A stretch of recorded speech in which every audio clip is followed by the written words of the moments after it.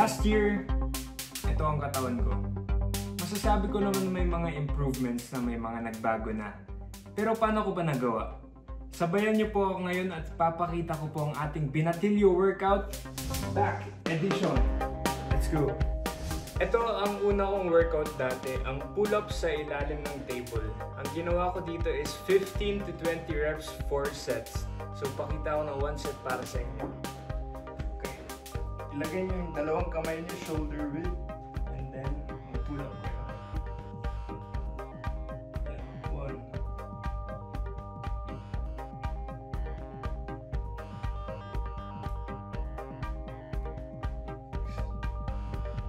Isipin nyo na mabagal dapat para maramdaman nyo sa likod. And chest out.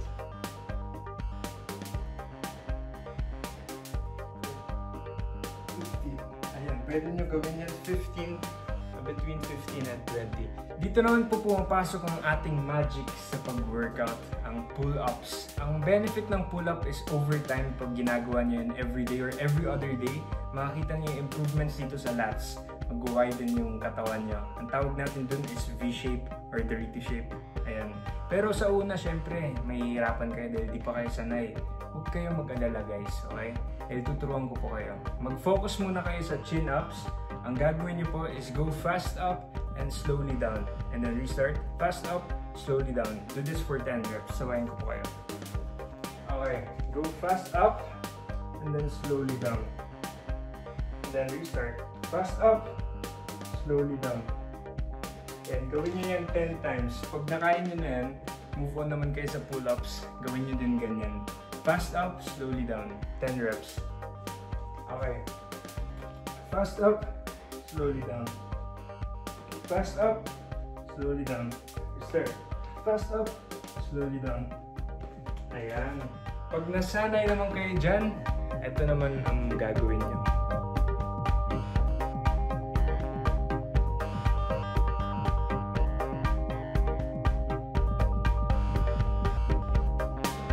So for our final back exercise, kailangan nyo po ng 2 bed sheets or kung mas maganda kung may rope kayo.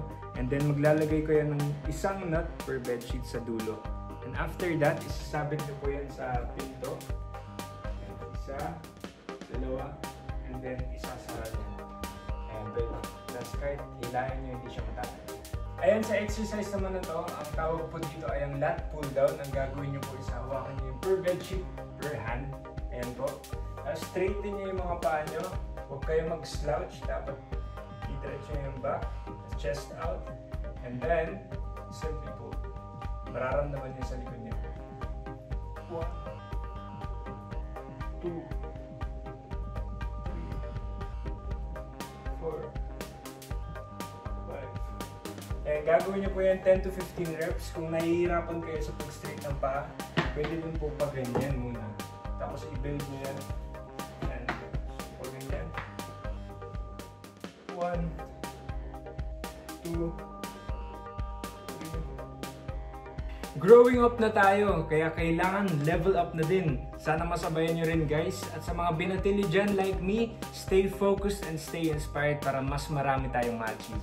Wow, Mars! Kita mo naman, diba? I'm proud of you. I'm so happy and I'm so proud of you. Thank you po, thank you. Walang excuse eh. Talagang gumagawa siya ng paraan kung anong mga meron siya sa bahay. Eh, siguro naman lahat tayo may kumot sa bahay, di ba? Tama, tama. Totoo yan. Bruce, ikwento mo naman sa amin yung tungkol sa inyong pagpo-pull up. Na dati, saan ka ba nagpo-pull ups? Around 5 months ago, ginamit ko po yung table namin pang pull-ups. And ginagawa ko po yun 5 to 6 times a week. Okay. Tapos napansin namin, nagbe-bend yung table. And then one day, bigla siyang bumigay. Bumigay na Kaya siya. Kaya naisip ko ni mama na mag-invest para sa isang pull-up bar. Dahil level up na din yun. Kaya yun, may pull-up bar na po kami. Pero dati alam ko po talaga na maging creative sa mga workouts. Pero alam mo Mars, maganda din yung nangyari sa kanya kasi nakita ng parents niya na ginagamit mo talaga. Sige siya, oo. Nakita ng mommy mo na talagang desidido ka mag-workout. That we can really invest on stuff that you can use for that. Kasi, how old are you, Bruce? 15 po. 15. As early as now, gusto mo na talaga magpalaki ng katawan. Well, actually, yung idol ko po talaga si Kuya Ruro Madrid. Ever since to the one I love, binibigyan niya ako ng mga tips kung how to work out. Pero not only workout, syempre tinuturuan niya ako maging gentleman. Tapos ngayon po dahil sa quarantine, naisip ko mag-workout, mag-start mag-workout.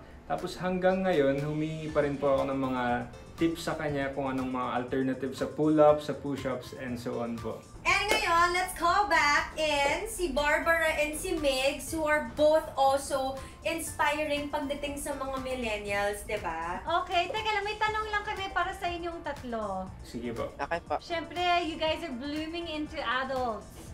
So, ano ba yung biggest change na napansin ninyo sa mga sarili ninyo? Ngayon ng mga young adults na kayo. Si Barbara muna. Mas happy-go-lucky lang talaga ako nung bata ko. Ate Camille, you know po yung kung gaano kakulit nung bata. Si Migs, alam talaga nila yon. Pero ngayon, di ba po, mas naglaylo na ako ngayon, hindi na ako ganun kaingay, marunong na ako mag-behave. Yes. At saka, I think at this age, maraming mas mabilis ma-insecure. Ayun. Isa yun sa Tama, mga problems namin. Yung iba madali lang silang malungkot. Dahil I don't know why, but ganun. Pero for me, as a public figure, as an actress, dapat kami po yung nagsasabi na, you know, you can do it. There's always a good days ahead. Para mas naging conscious ka yung kung ano yung influence mo sa mga ibang tao. Yes po, kasi for me, kahit onting salita lang po, even a negative word, talagang nakakahawa po siya ng emotion. So, you really need to be as positive as you can. Bruce, how about for you? Well, katulad po ng sinabi ni Barbara, na-realize ko na when growing up, we teenagers really get insecure. Like when I was a child, I always had fun, di ko iniisip yung comments ng ibang tao. Pero when I was growing up, na-realize ko na ang dami mga negative comments like, Bruce, ang payat mo, Bruce, galingan mo naman. Kaya ngayon, iniisip ko po talaga yung craft ko and I really try to improve it. I really try to do my best para mag-stand out sa mga tao at para makita nila yung mga improvements. At ayun po yung natutunan ko. Yes, pero ang ganda rin for us older people na syempre, mas naiintindihan natin yung pinanggagalingan ng mga bata. So we also know how to talk to them, how to reach out to them, diba? Kung saan pala sila nasi-sensitive na part. What about you, Migs? Para sa akin po siguro yung pagbigil sa pagbili ng mga gusto natin. Kasi po, when I was a kid, gusto ko po bili ako ng bili. Alam mo yon, Barbs? Yes. Uy, hanggang Binibili ko po lahat ng gusto ko po. Pero ngayon, dahil nasa quarantine tayo, I learned na dapat hindi natin binibili wants natin, dapat binibili natin yung needs natin. I'm so proud of these guys! Yes. Guys, before you leave us this morning at before kayo bumalik sa pag-aaral ninyo sa bahay, please go ahead and plug your social media accounts or kung meron pa kayong iba pang gustong i-plug. Hi po mga Mars, please follow me on my Instagram account. I am Barbara Miguel. On my Facebook account on Barbara Miguel Renny Rich. Nilagyan ko po ng Renny Rich because that's my real name. And then on TikTok, Barbara Miguel _ and on Laika, on my Laika app, follow me on my Laika app, Barbara Miguel. Also on my YouTube, Barbara Miguel.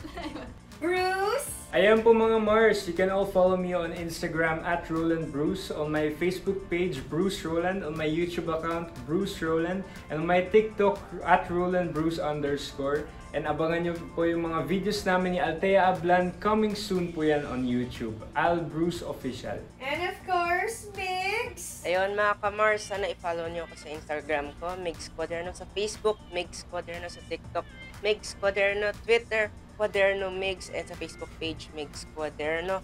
And sana mag-subscribe kayo sa YouTube ko, Migs Quaderno, or you can type youtube.com/migsquaderno8 and on like app at Migs Quaderno. And sana abangan nyo lagi 3:25 PM Mondays to Saturdays, Prima Donna. Thanks guys! Lovely to have Thank you po. Thank you po. Thank you! Thank you po. Thank you! Ang Sobra. dami namin learning si guys. Mars Iya from you guys. Thank you so much! Hi mga kapuso! Like this video? We have more! Subscribe lang kayo sa GMA Network's official YouTube channel. Congratulations on reaching 10 million subscribers, GMA Network! Here's to 10 million pa more!